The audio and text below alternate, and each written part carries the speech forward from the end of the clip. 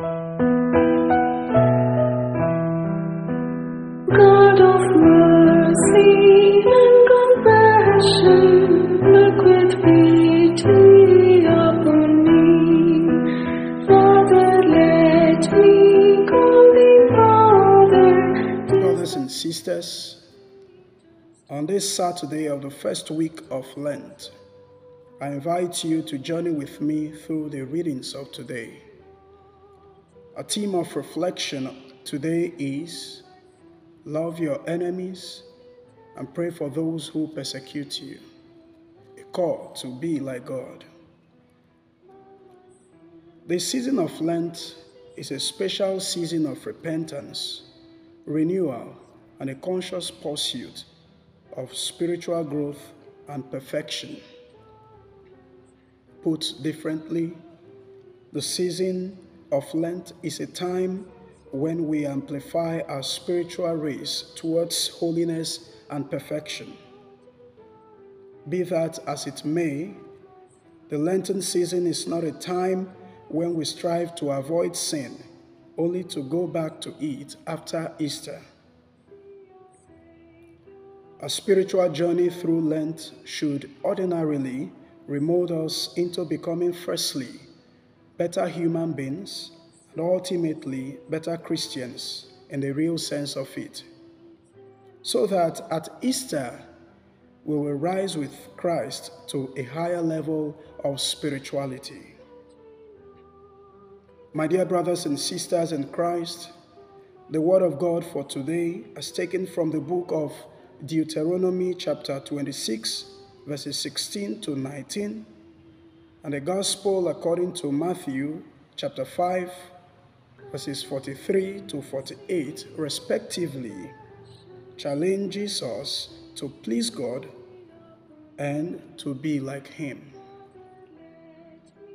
While the author of the book of Deuteronomy will enjoin us to obey the commandments of God without reservations, Jesus in the Gospel reading of today will urge us to be perfect as God is perfect. Hence, He tells us to journey towards perfection by loving our neighbors. For Jesus, love is the fulfillment of the entire commandment of God. To love is to obey God. Compare Matthew chapter 40, verses 37 to 40, Romans chapter 13, verses 8 to 10, and Galatians chapter 5, verse 14. However, my dear people of God, the kind of love that Jesus wants us to demonstrate as God's children is not in tandem with the teaching of the Pharisees and scribes in particular, who misinterpreted and misrepresented the Old Testament Mosaic teaching on the law of love, which for them included hatred for enemies.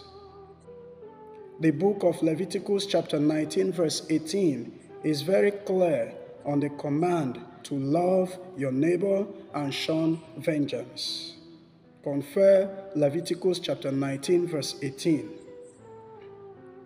The law did not say anything about hating your enemies.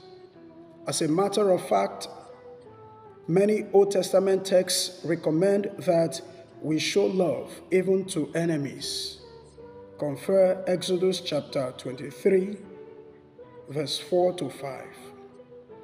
Proverbs chapter 25, verse 21. Little wonder Jesus enjoined His followers to stick to the law of God and not emulate the pseudo-righteousness of the scribes and Pharisees. Compare Matthew chapter 5, verses 17 to 20. The kind of love that Jesus wants us to express is holistically godly and unusual. It is one that is different from the standard of this world. It is a kind of love that is ultimately demanding and truly difficult to express.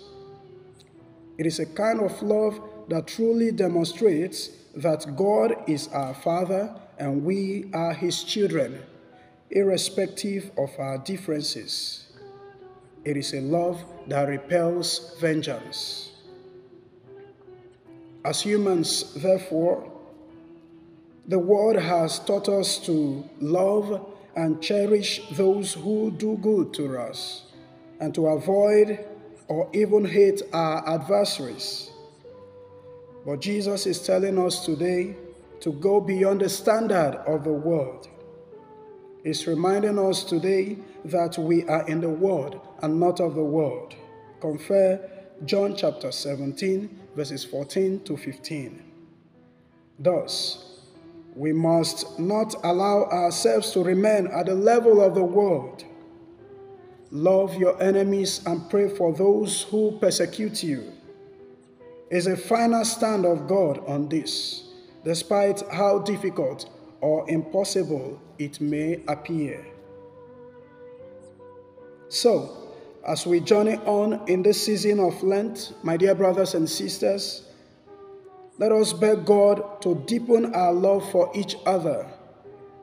Let us beg Him to help us to be merciful to those who offend us, and to constantly pray for the repentance of those who persecute us, bearing in mind that we too cannot survive outside of the mercy of God, which is only given to the merciful.